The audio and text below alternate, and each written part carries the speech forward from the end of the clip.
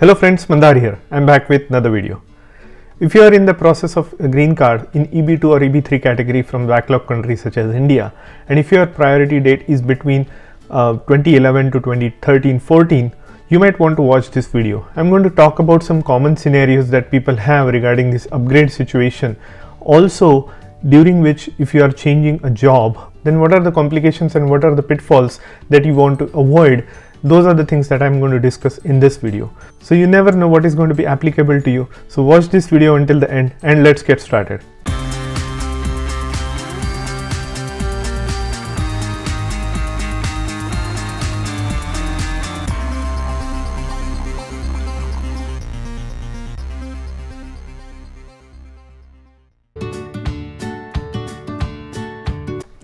If you are here for the first time, welcome. My name is Mandar and I make immigration related videos for US and Canada. I'm not an immigration lawyer, so anything that I say on this video or on my channel is for information purpose only. And for your specific immigration needs, before you take any action, you should hire a competent immigration lawyer.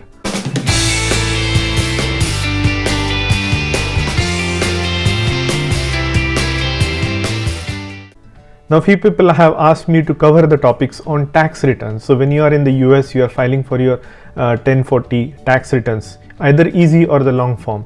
I'm going to make a video on that. I have been preparing for that, but I have to be very cautious because I have to get my facts straight. And also I'm going to talk about how to bring money back from India, your own money if you have an account in India and at some point you want to get it into the United States. What are the different pathways for that? So stay tuned to my channel. If you haven't already subscribed to it, please subscribe so that you will get the notification when I post those videos. Now, one thing I want to cover in this is if you are in a situation where you have downgraded your petition from EB2 to EB3 and now with your the USCIS announcement you are planning to upgrade the petition, and during this time if you are planning to change your job, there are certain things that you want to keep in mind. Because there is going to be implications if you change your job at a certain situation. Say for instance, you had your previous I-140 EB2 based I-140 approved from say employer, your current employer, and then you have downgraded that petition to EB3 and it has not yet been approved, or it may have been approved, but your 485 is in progress. Now your EB3 for priority date is no longer current, but your EB2 priority date is current. Now you want to jump back into the EB2 queue. What are your options? So in this case, there are a couple of options. I also covered this in my previous video, but I'm going to cover it one more time with a little bit of a twist, which is job change. So now during this situation, if you are planning to change your job, whether you should first do the upgrade interfile or first do the job change and then go with the upgrade interfile, that really depends on your situation.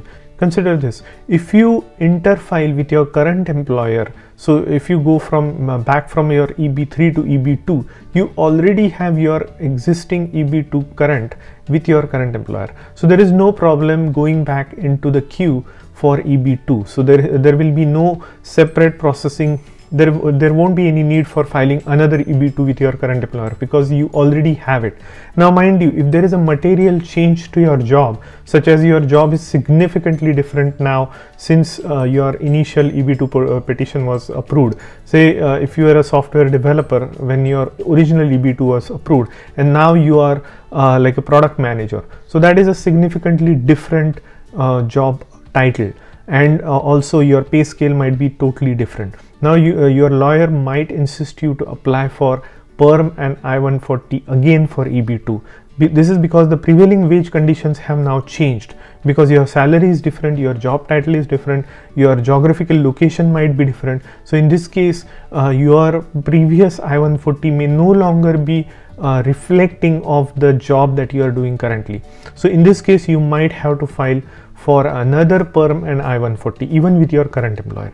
Now say for instance nothing has changed and you change the job.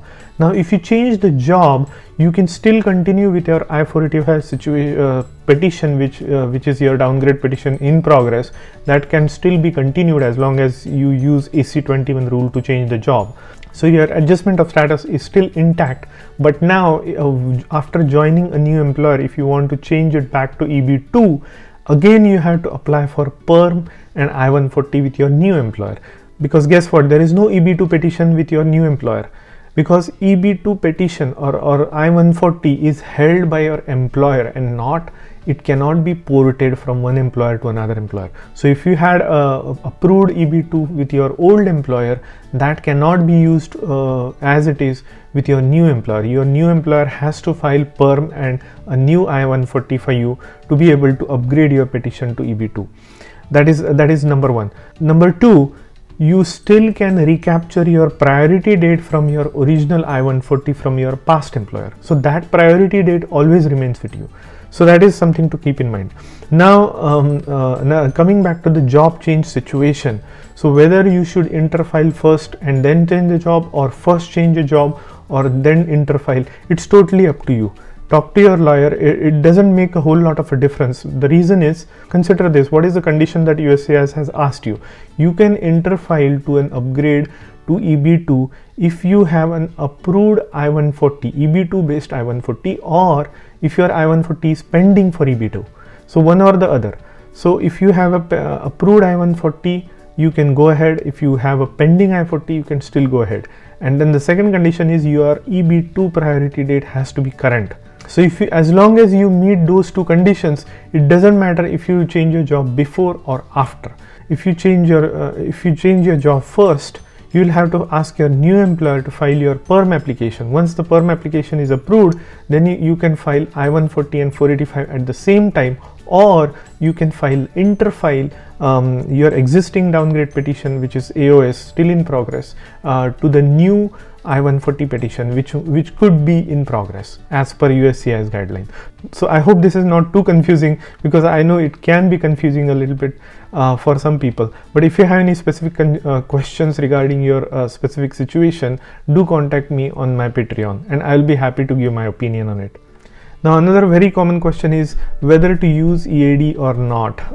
Say for instance you have a downgrade petition and it's still not approved. Your I-140 for the downgrade is still pending, but you have got your EAD and AP cards. Can you use them? Some lawyers say don't use it. My opinion is there is no harm in using them, because after your interfile, you're not probably going to reapply for your EAD and AP. You could actually, if your originally EAD and AP is about to expire, but after interfile you can still apply for another EAD and AP, and as soon as you get that, you can start using that. So there is no harm in my mind to use your original EAD and AP card, and then once you get your upgraded EAD AP card, you can use those. Another most important question is, a lot of people have H4 EAD for a long time. So they have been on the H4 visa, and they are based on their spouse's H1B, and they have been working on H4 EAD. Now they have applied for adjustment of status, and they also get their green card EAD.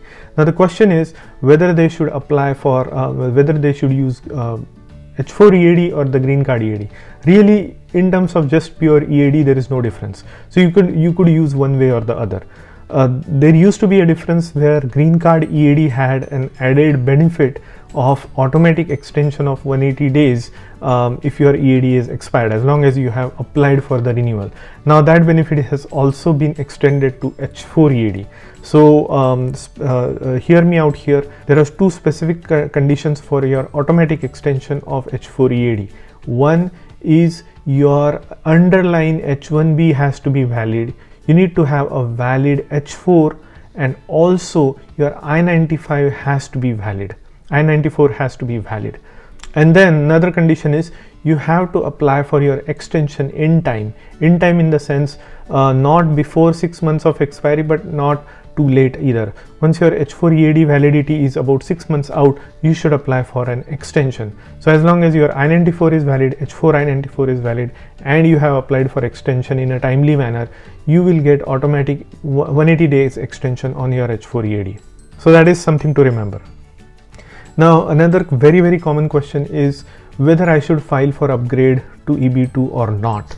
And this really depends on your priority date. As I keep telling in all of my videos, and also on Patreon side to endless number of people who are in this exact same situation. So if your EB3 priority date is current, I see no advantage in upgrading to EB2 because you are already current in EB3. You already have a visa number available for you in EB3 category, and you have been waiting on your EB3 adjustment of status for a while. So you have come along a little bit further ahead in the queue in terms of number of people who are in your similar category, so who are current in EB3. You are further along in the queue. But if you are not current in EB3 but current in EB2, that is the time when you want to consider upgrading to EB2. Now again, you have to be current in EB2 in order to be able to interfile for the upgrade, and then also you need to have your I-140 EB2 I-140 approved or pending to be able to be eligible for that upgrade. So I just wanted to kind of clarify. So if you are already current in EB3, don't bother spending money for an interfile to upgrade. There is not going to be enough value in terms of advantage in terms of timeline in getting your green card. Maybe few months here and there, either EB2 green card might come earlier or your EB3 might come earlier. You never know. USCIS is accepting these interfile petitions at a single address, single point of contact address in California. So I don't know how they will distribute those petitions that they get for interfile upgrade to the regional centers where their actual AOS is pending. So say for instance your AOS is pending at Vermont center or in Nebraska or in Texas, but your interfile petition is going to a California address. Now how are they going to connect that interfile petition to your existing AOS application which is in a Vermont or Texas or Nebraska center? That is not known how they handle all this situation. So it could take months for them to figure that out, or in the meantime, if you are already current in EB3, you might as well get your green card. So consider that situation as well. Just because the whole crowd is going towards upgrade doesn't mean that that situation is also favorable for you. So that's all really I wanted to cover in this video. If you like the content of this video, please hit the like button and consider subscribing to my channel, and I'll see you in the next one.